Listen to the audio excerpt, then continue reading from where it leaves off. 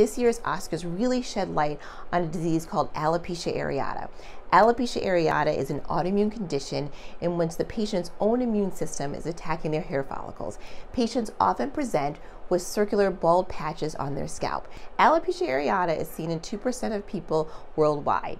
It is seen in equal frequency among men and women. We commonly see it presenting in the 3rd or 4th decade of life.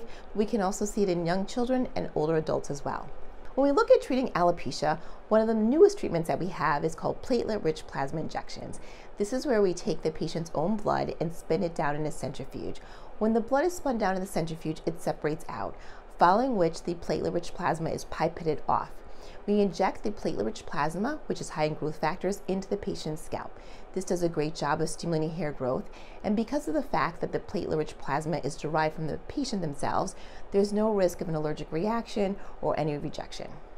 I understand that when patients develop alopecia, it can be overwhelming. I see patients all day, every day. Some people are even coming in with tears. But the most important thing to know is that there are a lot of amazing treatments that are available, and it's very important that you see a board-certified dermatologist. I'd love to see you myself to really help you treat this condition and alleviate your concerns.